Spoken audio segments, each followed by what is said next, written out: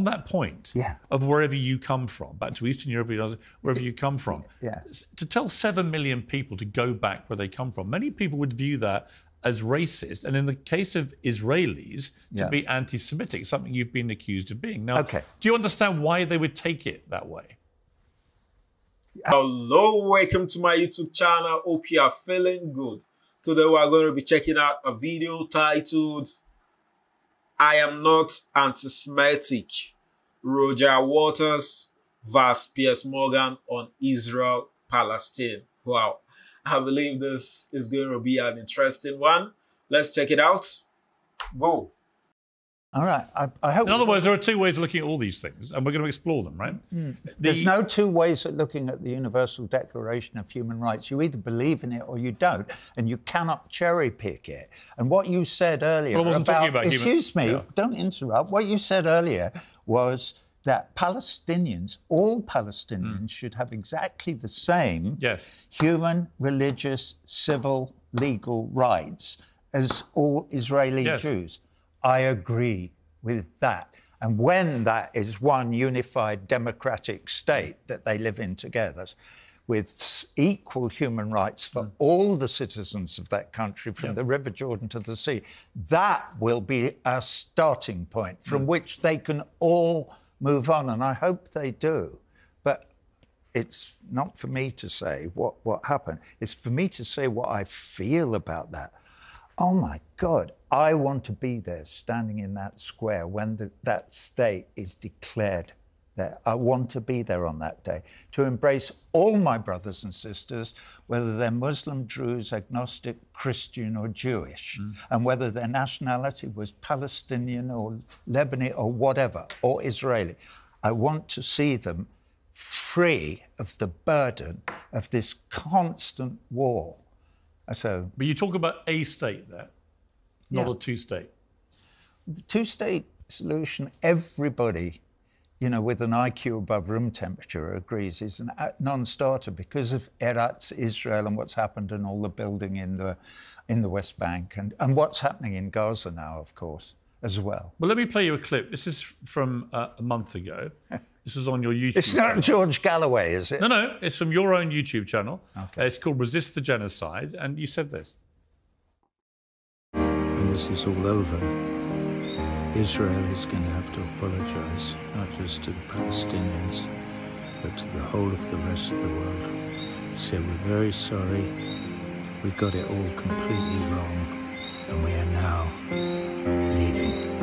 Okay, we'll go back to Eastern Europe or the United States or wherever we came from and leave these people, the Palestinian people whose land this is, to, if they can, rebuild and live in peace. Well, hang on, you didn't play the rest of it. Okay. Well, it said, of course, any of you want to stay will be welcome to stay as citizens of this new state. But the state, to be clear, would be Palestine.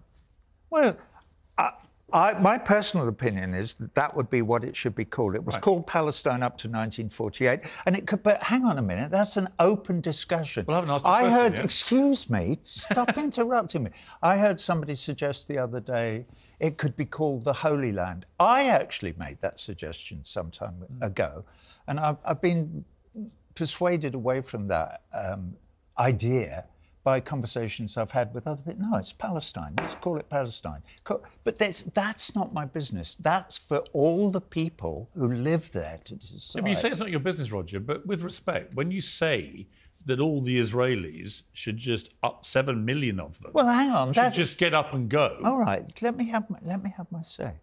You've just shown that out of context without showing the second half of it. Fine. I look miserable. I'm in Barbados. I'm talking to my phone. When you said that Eric said that he sees me waking up in tears, I do. I am prepared to admit that I am in tears over Gaza every morning when I wake up, because I'm only 80 years old. I have never experienced the genocide of a whole people in front of my eyes happening every day. The calumny. Well, you have. Well, with respect, you have. You were born in World War II when there was an actual genocide of Jewish people by the Nazis. I was that big. What? I was that big. I didn't witness that. You were alive, is my point. Well, but I wasn't talking about being alive. I'm saying I never witnessed it. You can't witness something. Yeah, but 6 million Jews were killed by the Nazis. You cannot witness something. Well, I'm not saying they weren't. Right. And was that a disgusting, awful crime? Yeah, it was. Just like this one is a disgusting, awful crime. But my question for you... There's no difference. But Roger, my question for you is this. Yeah. When you say that you need to have the whole world saying, we're very sorry, we got it wrong, we're now leaving, go back to Eastern Europe or the United States or wherever you came from. Yes. Do you understand how Israelis feel when they hear that? Well, it depends which Israelis they are. And frankly, the fact is that something has to be... Or would you suggest, no, let's just let them kill all the Palestinians? Why don't we just let them I believe there should be a two-state solution. Well, it's not going to happen, but I don't want to argue with you about it. Well, nor is your plan. You're not going to have 7 million Israelis being sent back to Europe or the United States. I tell you what, let me speak on behalf of we, the people of the world, because we, the people of the world, whatever the... But you don't speak for the whole world, do you? For God's sake. Well, come on, Roger. We have a civilised conversation. No, you can't have a civilised conversation with somebody who constantly interrupts. OK. Nor can you speak unfettered without me correcting some of the things you're saying or challenging you. You accept that? Yeah, I was about to say something, and you're doing it again. My apologies. I accept your apology. Thank you. Please don't do it again, Piers. Right. Most of the people of the world do not want the Israelis to continue in their inexorable course to the end of their extermination of the indigenous people of Palestine.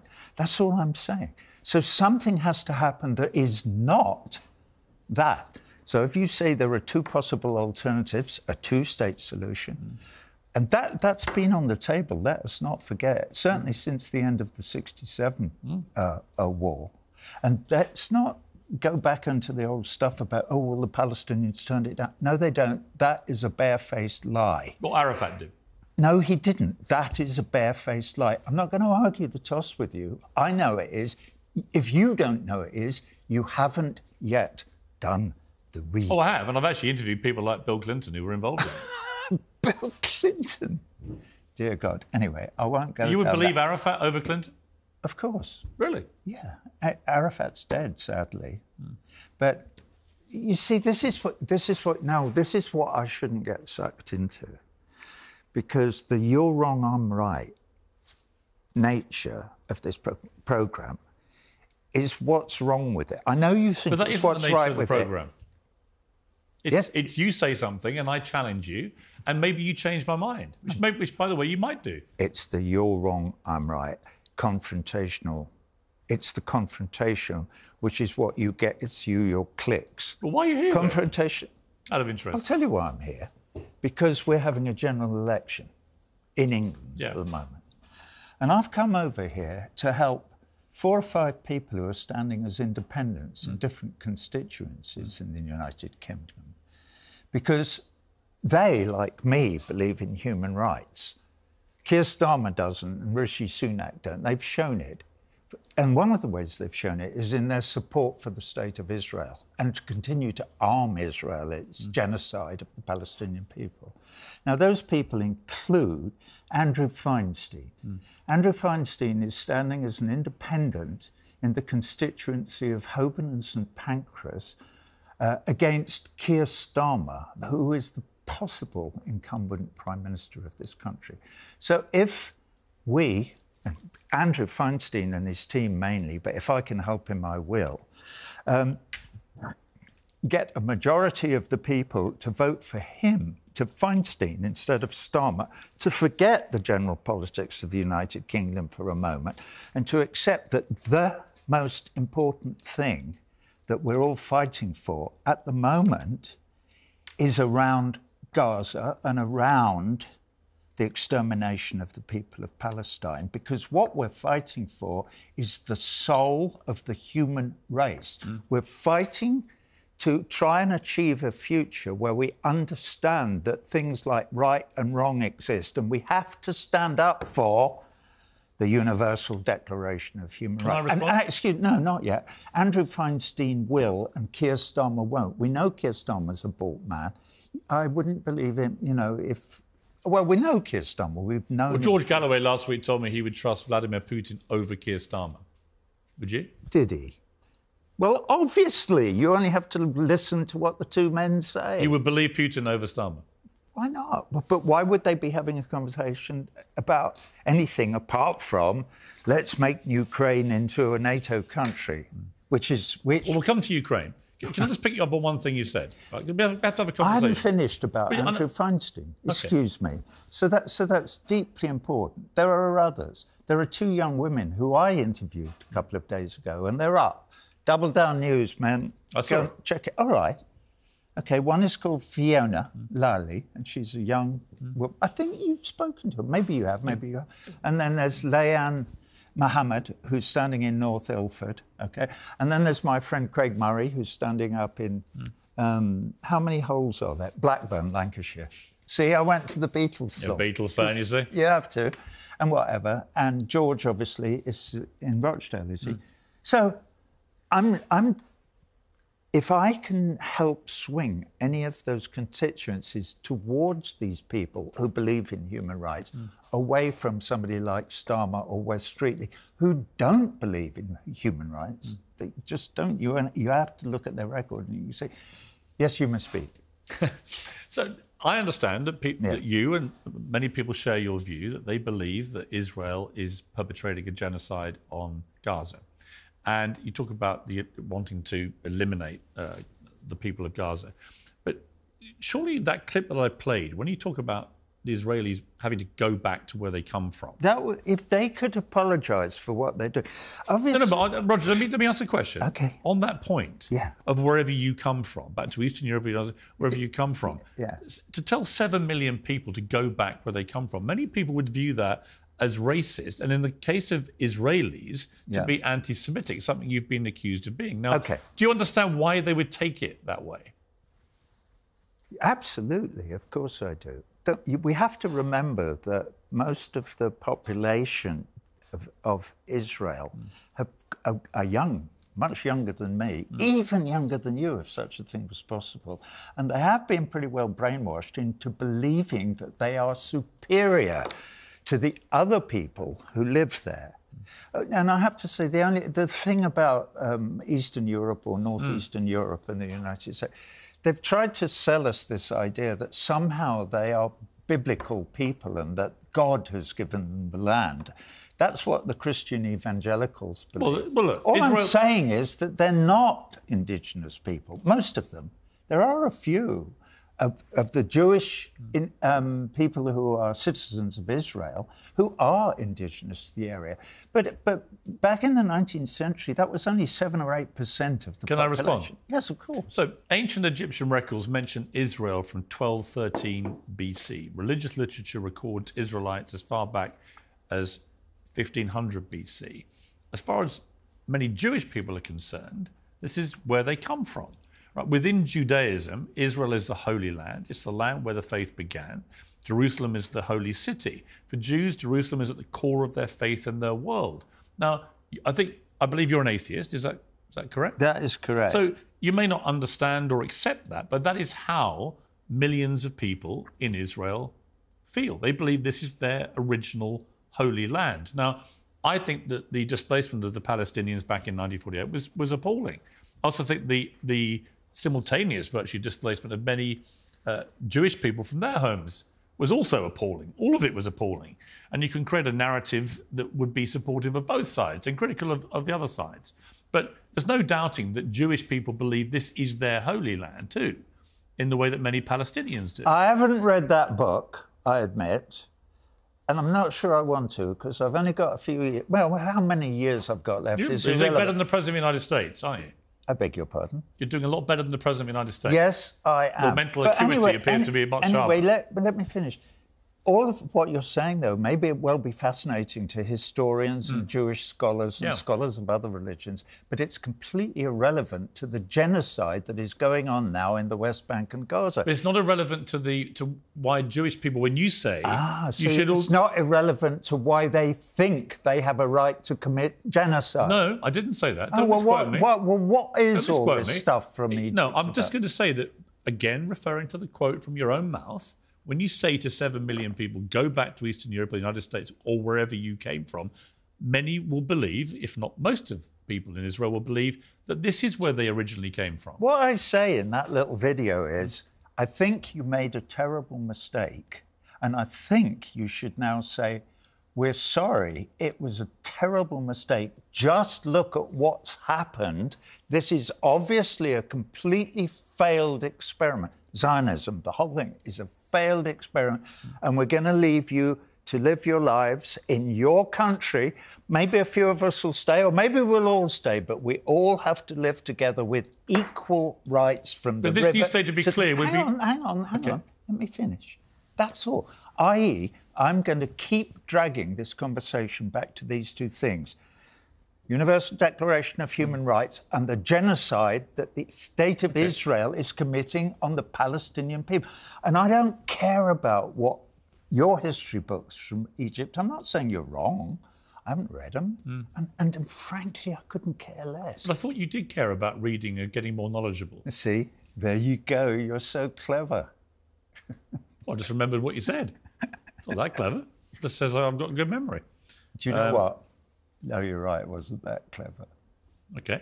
Look, let's go back to... No, let's stay on the genocide. It's either right, it's either all right or it's not. And it doesn't matter what happened in the history of the Israelites. I'm coming to this. OK. Let's go back to October the 7th, 2023, when the Hamas attacks occurred.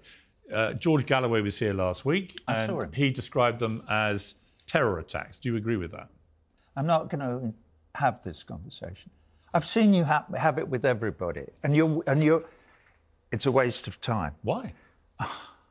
Because you always reach the same conclusions, and you always waste 10 or 12 minutes. Let's waste 1 minute. All I ever ask people is, do you condemn what Hamas did? I condemn the killing of civilians, always, whoever does it, wherever it is. I condemn war crimes. If Hamas committed war crimes on October the 7th, I condemn them. You referred earlier... Excuse me, you referred earlier to my conversation with Glenn Greenwald, which happened in December last year. And I was taken to task after that because on his programme, and this was only a few weeks after October the 7th, I said, I would love to know what happened on October the 7th, so that we can all have a proper... Well, the Israelis won't allow any investigation. You suggested it might be a false flag operation. Well, implying that Israel created it. Hang on. Maybe false flag's not exactly the right word, but why did... Well, it's obviously not the right word. Can I finish? Yeah, but you're wrong. All right, never mind. Roger. It obviously wasn't a false flag. And the reason we know that is that Hamas broadcast in real time through video to social media what they were doing. There's nothing false flag about it. I'm not saying that part of the Palestinian resistance movement didn't cross that wire fence into what's called... Well, 2,000 of them did. Hang on, or 2,000, however many. It doesn't really matter how many it was. I'm not saying they didn't do that. I'm not saying that that didn't happen at all. What I'm saying is, there's all this talk about, does Israel have a right to defend itself? Why didn't Israel defend itself that morning? Why did they wait 7 hours before they started machine gunning? Well, it was a catastrophic failure of defence and security. And this is the most efficient security. Yeah, it was catastrophic. That's why when this is over, Netanyahu's all right, you don't want to have that conversation, neither do I, but wouldn't it be I just great... answered you what I think Hang happened. on, wouldn't it be great to have that conversation at some...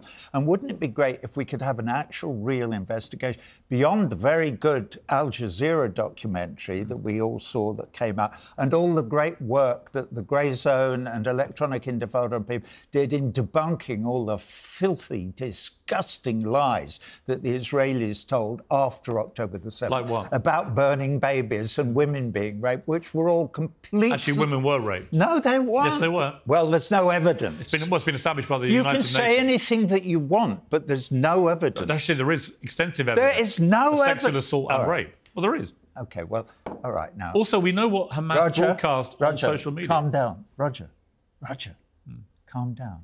Don't sink to his level. All right, I won't. What level? Well, stop shouting. Stop shouting back. Let him interrupt you as much as you want. OK. All right. Sorry, Piers, what were you saying? Look. Wow. What an interesting debate between Piers and Roger Waters on Israel-Palestine conflict. I totally respect Piers a lot. I also respect Roger Waters a lot because he's someone that is very famous, and with someone at his age, I totally give him all the respect he deserves. But sorry to say, in this video, I think Roger Waters is not being intellectually honest to some extent, because based on the point and the fact he gave, that he wants a two-state solution, and he believes Israel is committing genocide. He also made another point that the 7 million Israeli, if they can apologize to the Palestinian people, apologize to the world, and they can go back to where they are from, go back to America, and go back to Europe. I don't really get that. I don't understand what he's actually saying. Is he saying Israel should give up Gaza and go back to Israel should give up Gaza? Because if he's saying Israel should give up Gaza to the Palestinian people, I believe Israel have done that in 2005. So I don't really know what it means by saying Israel should go back to where they are from. They should go back to America, or they should go back to Europe. So is Piers Rogers actually saying that the land Israel is occupying right now as a country, is he saying Israel have no rights to be in that land? Is he saying the land Israel are occupying right now, the Israel country, is he saying that land actually belongs to the Palestinian people? I don't get that. Is he saying Israel should give up their country and go back to where they are from? Where are they from? Are they from, because he mentioned if they will go back to America, or they'll go back to Europe, or they'll go back to wherever they are from. I don't really know where they are from. I would really love to hear that from Piers. I would really love to hear that from Roger Waters. Is he saying the land right now which Israel are occupying no longer belong to Israel? Is he saying the land actually belongs to the Palestinian people? I don't really know what Roger Waters is saying in this video, because I believe the best way, I really condemn the killing of civilians. I condemn the killing of children. I also condemn what happened on October 7th. So is this, I understand the killing of children, the killing of civilians is totally unacceptable. I totally condemn it. But Roger Waters also condemned the killing of civilians and the killing of children. But the question Piers was asking Roger Waters is the point that, did he condemn what Hamas did in October 7th? And he wasn't able to give a vivid answer, which he didn't believe that what happened October 7th actually happened. So I don't know how come he never believed that, because the incident was actually videoed by Hamas and posted online showing what they are doing. So I find it difficult that he said he doesn't believe what happened on October 7th, because there was no evidence of it. There was no evidence of it. Yet Hamas posted a video of them invading Israel. So I don't know what other evidence is looking for him to be able to believe what happened in October 7th actually happened. And we also say this, I condemn killing of children, killing of civilians of any kind. I totally feel pain for those that have lost their life in Israel. I also feel pain for those that have lost their life in Palestine.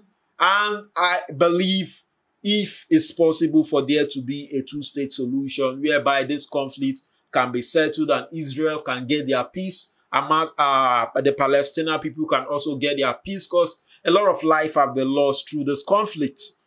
And if the international communities can also come in to facilitate a two-state solution whereby this conflict can be resolved and they can all live in peace, I totally support that, and I hope to see the day that there is going to be a two-state solution. But for Piers, for Roger Waters coming to say if the Israel people are going to apologize to Palestine and apologize to the world, and they are going to go back to where they are from, if they are from America, if they are from the Europe, I don't really know about that, because I believe the land Israel are actually occupying now belong to them, according to what I know. So if there's any other proof that the land Israel are occupying right now actually belong to the Palestinian people, should be called Palestine instead of Israel, if there's a proof, kindly leave it in the comment section, because I also love to know, based on the fact Roger Waters has given, that